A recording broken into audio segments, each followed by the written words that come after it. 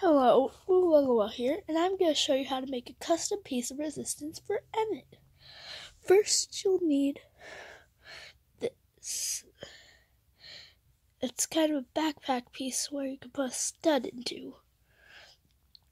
On how to make the piece of resistance, all you need is a leg, preferably a red colored leg, and then on one brick like this.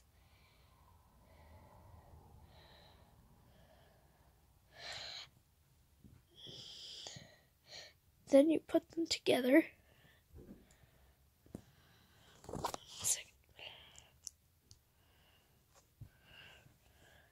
And then you have to take Emmett's head off.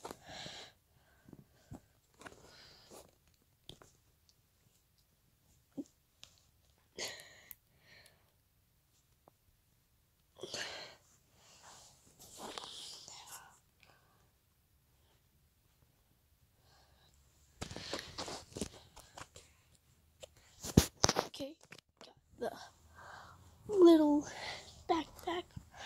Now you're going to need to flip them over. Then put it on.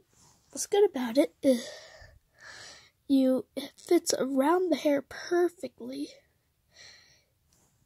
There's a hole in here, that's why we're using the leg piece. Now to make it taller, we use this. So maybe you don't have a red leg, that's okay.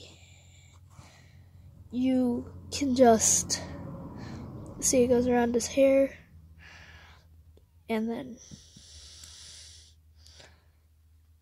there.